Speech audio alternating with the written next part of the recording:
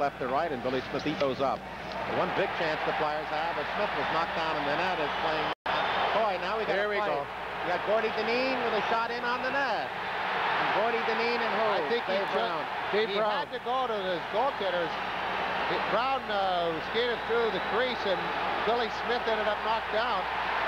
And now Dineen is throwing a lot of punches at Brown through some too. Whether or not they all landed it, it's hard to say with those helmets.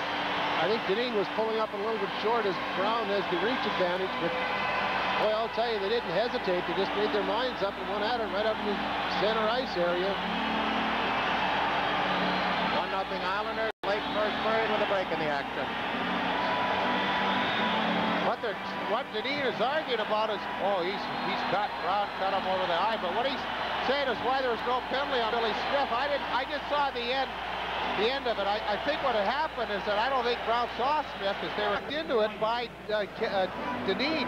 He was cut by, he was knocked into it, and then of course, then Dineen went right after him.